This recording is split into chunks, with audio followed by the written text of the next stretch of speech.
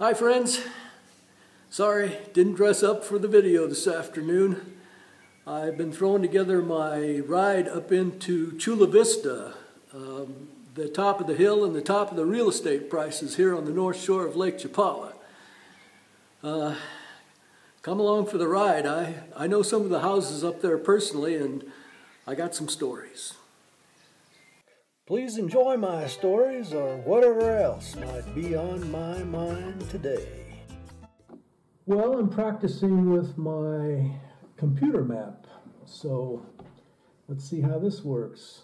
This is Ajijic, and today we're going to go over here to Chula Vista. This is the golf course, and we're going to drive around in this neighborhood. The other day I was down here in San Antonio, and from right here I was talking to the fisherman while he was cleaning fish, and I took a shot of what I called the baby bottle houses. Right there's where they are, and I'm going to go and drive around the backside of them today. There are a lot of very large, very fancy, very expensive homes up in this area, and when I say I'm going to go up there where the other half lives, you'll see what I mean. I do know the history of a couple of them, and I'll talk to you as we're driving around. A couple of more orientations here. This is where Walmart is. The other day we walked into the Hotel Real de Chapala right here when my video of La Floresta. This is Lower La Floresta. This is Upper La Floresta.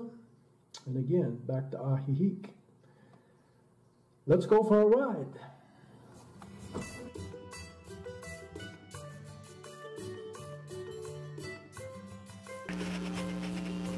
Sorry about the shaky camera. This was before I had the dash cam that I did the review on. So I'm just holding my Panasonic video camera out the top of the convertible with my hand. These black and white and yellow framed domes up here is one of the houses that I want to tell you a story about. But I'll go all the way around the block and come back when those people are standing right there loading up their truck while I'm talking. This is very, very much uphill.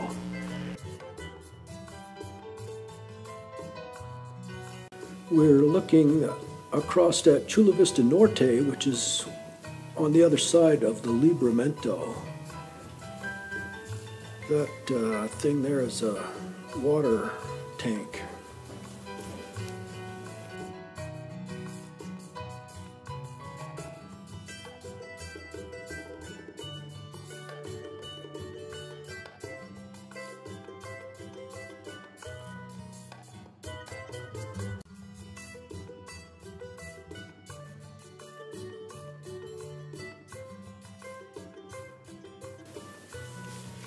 Down here at the end of this dead-end street is probably the most famous house on the north shore of Lake Chapala. It's called the Palacio del Sol, the Palace of the Sun. Not a very imposing entrance up here, but I took this aerial photography from a real estate site when it was for sale back in 2010. It's also called sometimes the Taj Mahal of Mexico. You can't miss it driving up and down the north shore of Lake Chapala.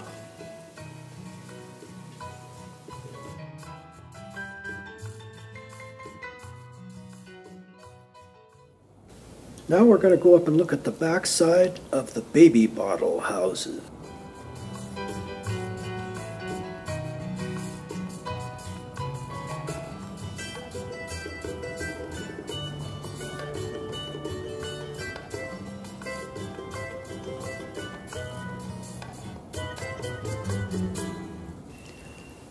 As we turn the corner here, we're taking the street that takes you up to the highest point you can drive in Chula Vista.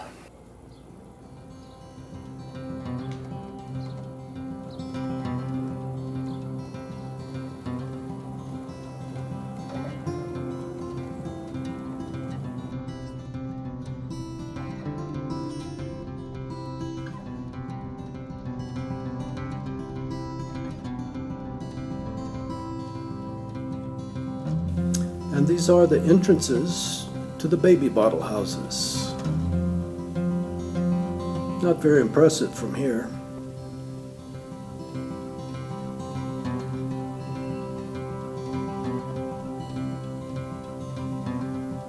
Much more impressive from below.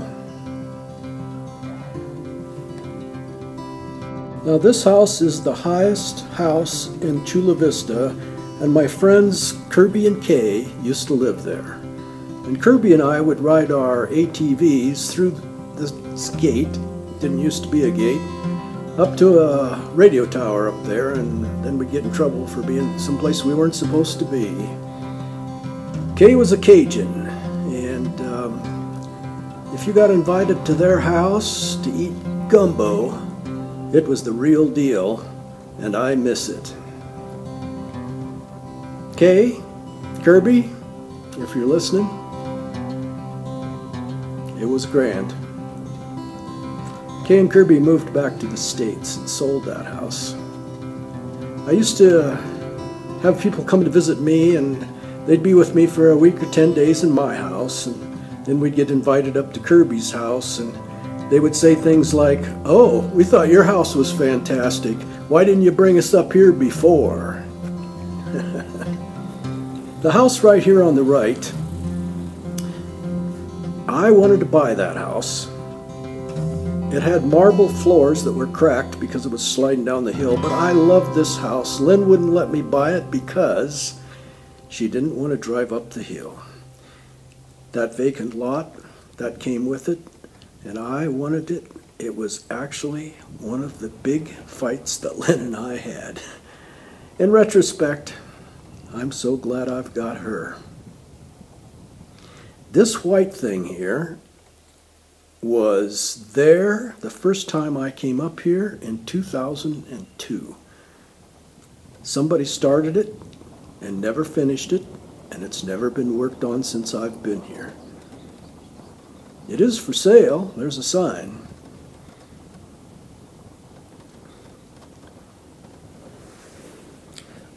We're going on down the road here, and we're going to take a left turn. Oh, it was so bumpy that I just took still pictures as I'm coming down the hill here.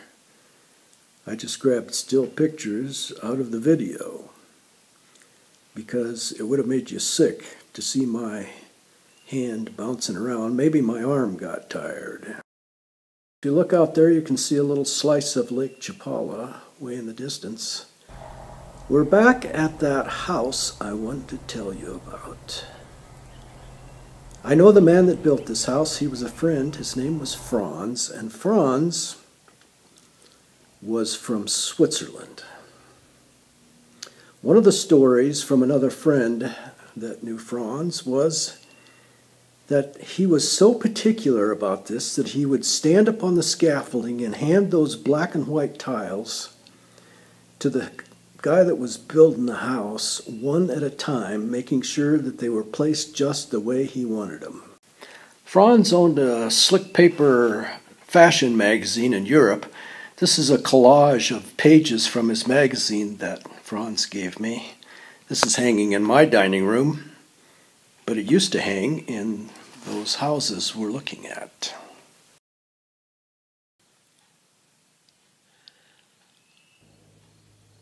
Franz sold this house, and he went and bought a property down in Ribeiras de Pilar, which is below this down towards the lake. And he built another property. We call it the Pyramid House.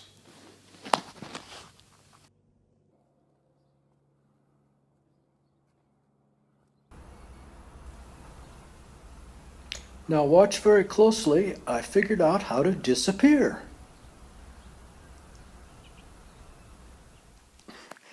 This is the inside front door of the Pyramid House. The courtyard. That's Franz. The parlor. This is the bedroom, and that mural on the wall is three-dimensional. This is a pyramid hot tub out in the courtyard. And if you're going to have an Egyptian-style house, you need an Egyptian-style cat. There was a shower in that pyramid house, the entrance of which was you walked in a circle like going into a seashell. This bathroom is in my house. And I have to tell you that that shower in the pyramid house was the inspiration for me to build this shower. By the way, a lot of people loved my toilet in my last video. Did you notice the reading light? So anyway, I'm going to film the floor because then you can see the curve. So we go around and around and around and around into the shower. And that shower in the pyramid house, that was some of the inspiration for me to build mine like this. That scarring on the hill up there was supposedly going to be a Las Vegas-style casino and hotel, and a whole bunch of theories about what it was going to be. I don't know.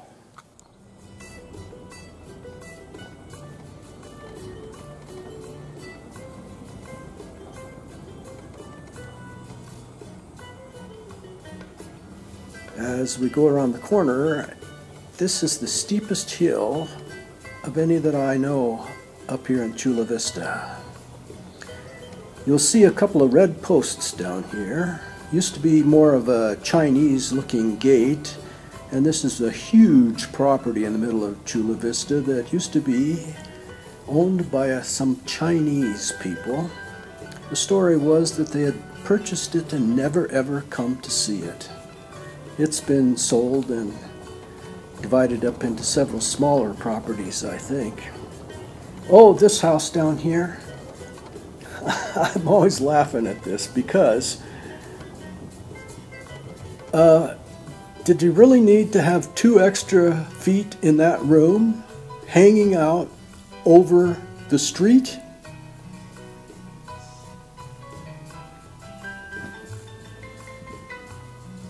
Really, pushing the envelope. I love Mexico.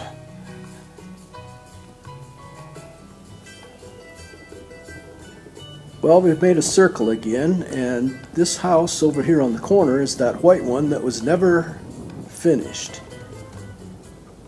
You should buy it and fix it up. This is the last house on the right side before we start seeing the golf course. I've never been a golfer. I tried. I've golfed at the Divi Golf Club in the Bahamas and on the Costa del Sol in Spain. I've golfed at a very exclusive club in Sacramento, but the bug just never bit me. Don't ask me how much the green fees are. I'm not a golfer. Oh, speaking of golf, you may find this interesting if you are a golfer. Twin Shafts by Robert. So let's see you swing there, Randy. We have this prototype golf club. My friend Robert invented this golf putter, and he didn't do well because the PGA ruled that it worked so well it would be a disadvantage for other players. This is my friend Robert.